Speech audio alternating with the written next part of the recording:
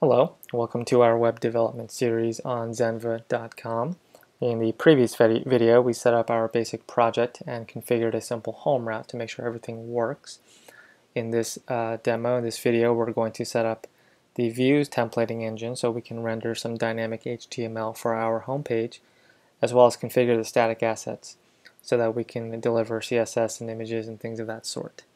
So let's go ahead and get started.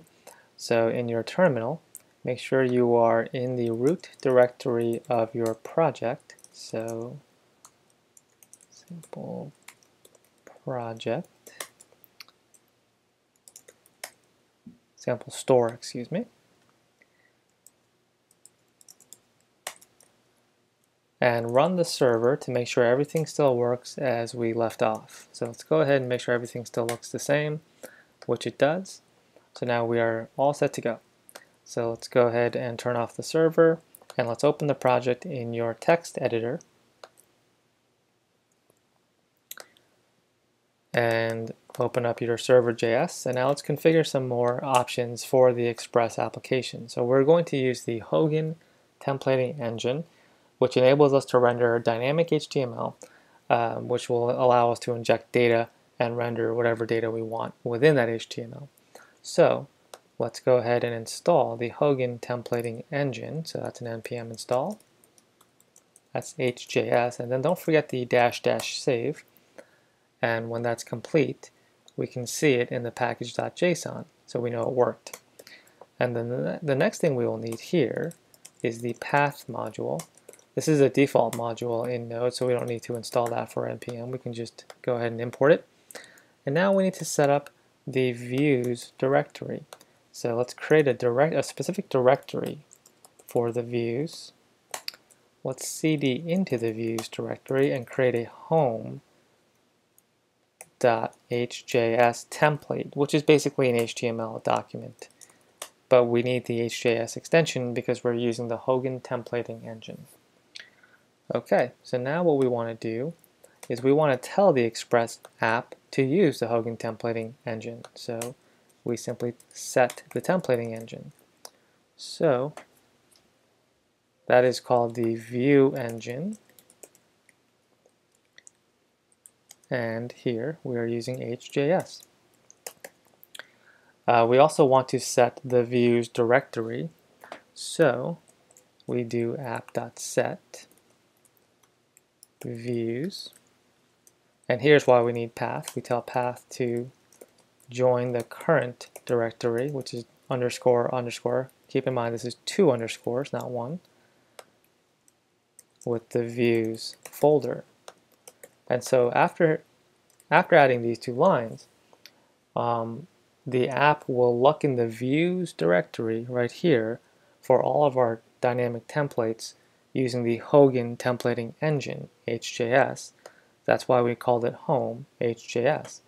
So now what we want to do is go back to our home route from the previous video, which is right here. And instead of sending the static text, let's get rid of this. We want to render a template, specifically the home template, and then we're going to pass in null for the data object for now. So the render command tells the app to use the templating engine, which is set in the server.js. And because we told it to connect the views directory, this will automatically look up the views directory for the home template, which is home HJS. We don't need to add the extension because we told it already these are HJS templates, Hogan templates. So what we can do now is go to our home HJS file, which of course is still empty, so we're not going to see anything. So now we need to set up some HTML so we have something to look at, something to physically see. So that's going to be some just generic HTML. Let's go ahead and set that up.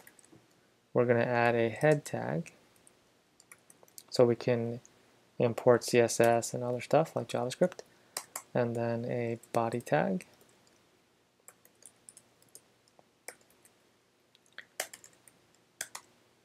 And then we're going to create a very simple header tag called welcome to my sample store. And that should be good for now. Okay, let's give it a run and see if this worked. So we go back to our project root directory, run the server, and check on localhost 5000, and here we see the HTML that we just wrote. So it worked. We just connected our views directory, our view engine, and we rendered our first template. So very good. So now we can turn off the server and connect one more thing. We're going to connect the static assets directory. So that is going to be in our public folder in our project, which we of course don't have yet. So let's set that up. So let's create a public directory. And then typically public assets or static assets are things like images, JavaScript files, CSS. Those are the three most common. So let's go ahead in our public directory and create subdirectories for each one of those. So we have images, CSS, and JavaScript. And then let's go back to our root directory.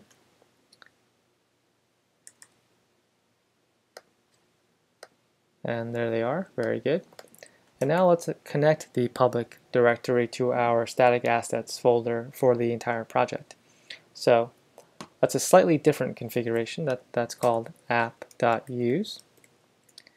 And here we're telling Express where to find our static assets, like that. And then that's another path join function, and that's going to be public, like so. So now our project is configured to find all static assets, inside the public directory. So when we import CSS files or images or anything like that, the public directory will be automatically where they go, and the project will automatically look up that directory for those files. So we are good to go with that, and that will wrap it up for this video. In the next video, we will begin setting up the actual homepage layout. However, before I wrap up, I should test one more time the server to make sure everything still works as expected, which it does. Great. So in the next video, we'll start setting up this layout, this UI, and that's it. Thanks for watching, and I'll see you in the next video.